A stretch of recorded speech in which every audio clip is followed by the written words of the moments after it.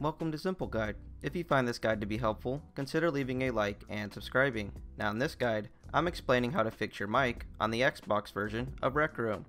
First off, if you're a junior account, you will not be able to use voice chat. I have a guide to remove junior status pinned in the comment section if you need that.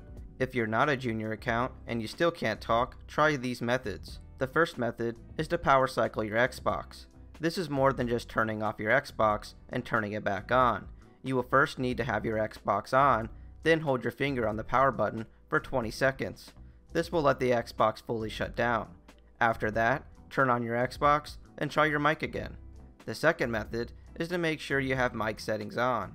To check this, open up your watch menu, click the gear icon, then click the audio tab. In the microphone section, make sure always on is selected. If you want to hear every player, scroll down and make sure voices I can hear is set to all. The final method you can try is to make sure you have your mic on. You can enable and disable your mic by pressing down on the D-pad.